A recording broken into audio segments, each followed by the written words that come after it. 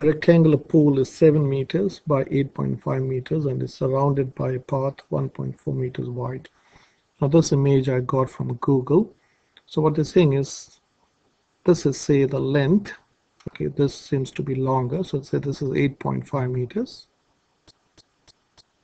and this is 7 meters. And there's a path which is 1.4 meters all around the pool. So I say, well, this the length from here to here is 1.4 meters. So the distance from here to here is also 1.4 meters. So the first question is, what is the area of the pool? So the area of the pool is base times height, or length, width times length, or length times width. So which is 7 meters times 8.5 meters. So you can do this without or with the calculator, but I will use the calculator. So focus is not calculation. So this is 7 times 8.5, which is 59.5 meters squared. So the unit is very important. So whenever I do any example of measurement, I always write the unit at each step. So you may not write meters and meters again here, but I would recommend that you write this step. So first thing that you do is you multiply the numbers and then you multiply the units. Okay, so you also multiply the units. So multiplying the numbers, you got 59.5, and multiplying the units, meter times meter gives you meter squared. Okay.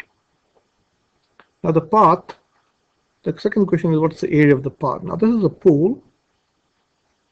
This is a pool and this is your path. Okay, now I want you to think how you find the area of this path. There's a relation between these two rectangles to find the area of the path. So you can pause this video if you want and think, how would you find the area of the path? Hopefully you have thought about it. So the length here, so let me say this is 8.5 meters. This is the same pool and this is 7 meters. Okay, and the width of the pool, or sorry, the path is 1.4 meters this way and also 1.4 meters this way. It doesn't look, it's not drawn to scale. So to find, I hope you understand the area of the path. This path is the area of the brown rectangle minus the area of the pool. So the distance from this point to this point would be 8.5 meters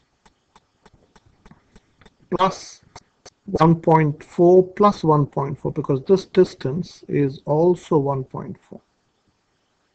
This is where many of you can go wrong. So this will be 2.8 meters. So let us do without the calculator. So this is 0.5 plus 0.8 is 1.3 meters, and this is 10. So this is 11.3 meters. You can use the calculator. And this would be 7 meters plus, again, the same thing, same logic, 2.8 meters. You got 1.84 meters here and 1.4 meters here. So this is 1.4 meters. So which is 9.8 meters. So always good to draw and write the measurements along all the lengths and the widths. So area of the path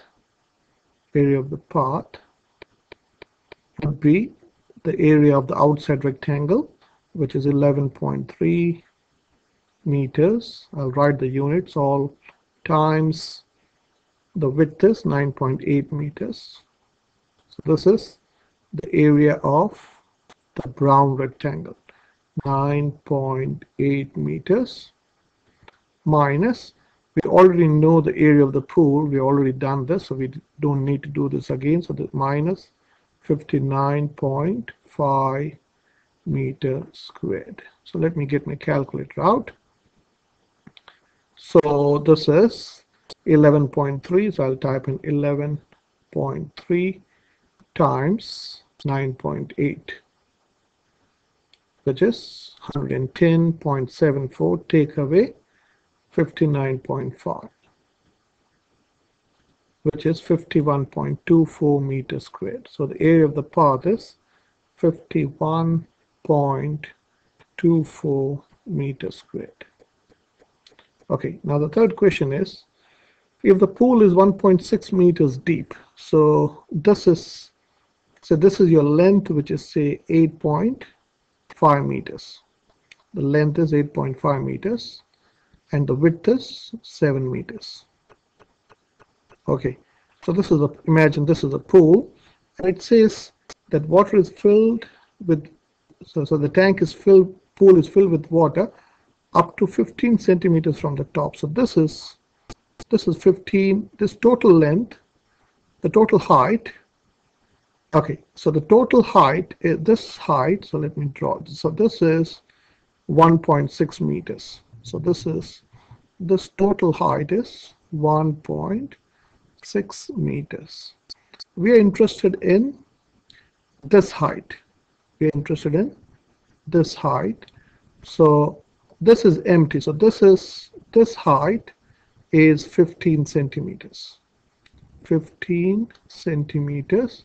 If you change that into meters, is 0.15 meters, because 1 meter is 100 centimeters.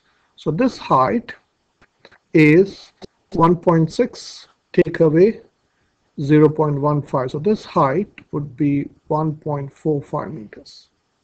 This is 1.45 meters. So that will give us the volume of the water, because this is the water. This is the water up to this height. Okay, so the volume of water, volume would be length times width times height. Volume would be L times W times height. So length is 8.5 meters. So I'll write the units always. Your width is 7 meters and your height is not 15 centimeters. The height is 1.45 meters. So let me get the calculator out. So 8.5 times 7 times 1.45 gives 86.275. 86.275 meter cube. This is an answer. This is how much water is there. So this much meter cube. But when you're talking about water, it makes sense to talk in liters. Okay, now one fact you should know, that 1 meter cube is equal to 1,000 liters. Now this is a fact you should be knowing, but if you don't know, it may be there in your formula sheets. Okay. Now 1 meter cube, students don't understand what is 1 meter cube. Imagine a cube of 1 meter by 1 meter by 1 meter. So let me draw a simple, this is only a sketch of a cube. Imagine this is a cube of 1 meter by 1 meter by 1 meter. That means the length, the height is 1 meter, the length or the width is 1 meter, and the length is also 1 meter. Okay, so this is, imagine a cube of 1 meter by 1 meter by 1 meter. This will contain 1,000 liters. Okay, I hope you can visualize a cube of 1 meter cube.